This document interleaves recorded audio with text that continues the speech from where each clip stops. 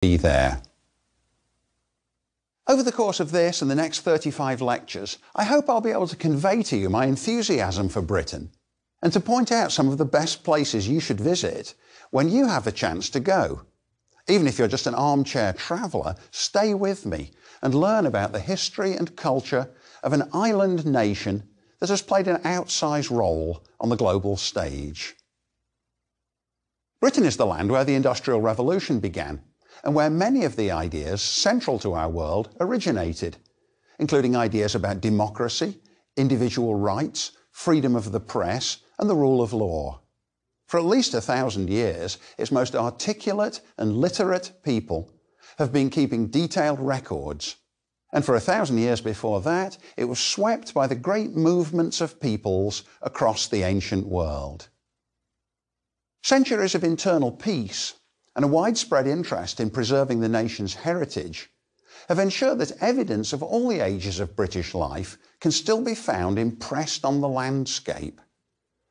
It is possible to see superb examples of the ancient civilizations that lived there, including Maiden Castle, a great Iron Age hill fortress in the southwestern county of Dorset, and Stonehenge, the mysterious stone circle and earthwork in nearby Wiltshire.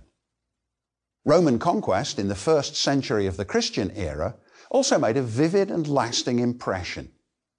Best of the Roman remains is Hadrian's Wall, near the current border of England and Scotland.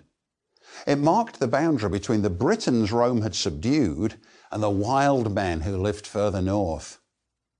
Equally impressive are the Roman baths in the aptly named spa town of Bath in southwestern England.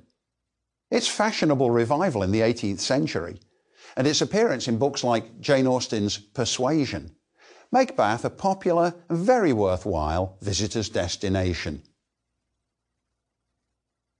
When the Romans left Britain, the country fragmented into petty chiefdoms and was invaded by Danish, Viking and Anglo-Saxon tribesmen from northern Europe. This was the era of the legendary King Arthur.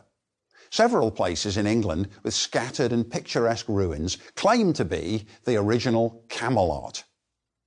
Eventually, the Anglo-Saxons formed 7 kingdoms, the Heptarchy, and fought with one another for supremacy. Each wanted to become the Bretwalda, or King of the Britons. It's not quite so easy to find Anglo-Saxon vestiges in Britain as Roman ones. They're usually smaller and more fragile. On the other hand, an incredible Anglo-Saxon funeral longboat and treasure hoard found at Sutton Hoo in the 1930s is one of the great archaeological sensations of the 20th century. Maybe not quite the equal of Tutankhamun's tomb in Egypt, but not far off. Once we reach the High Middle Ages in British history, the historical record and the variety of objects still visible today swells immensely. Front and centre stand literally thousands of medieval churches. There are so many that some are shabby and neglected, even though they're 700, 800 or 900 years old. Many have been extensively renovated over the centuries, but they still give us vivid testimony of the powerful faith of Catholic England between the Norman conquest of 1066 and the Reformation of the 16th century. As a child, I was a choir boy at All Saints' Church in Mickleover, built in the early 1300s, extensively renovated in the Victorian era, wonderfully attractive and yet too familiar to most English men and women to draw even a passing glance.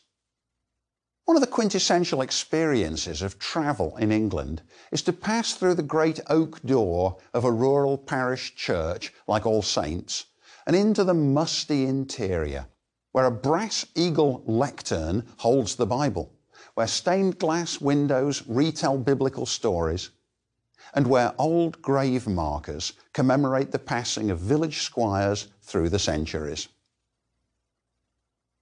The great cathedrals overshadow the parish churches and draw the lion's share of visitors' attention.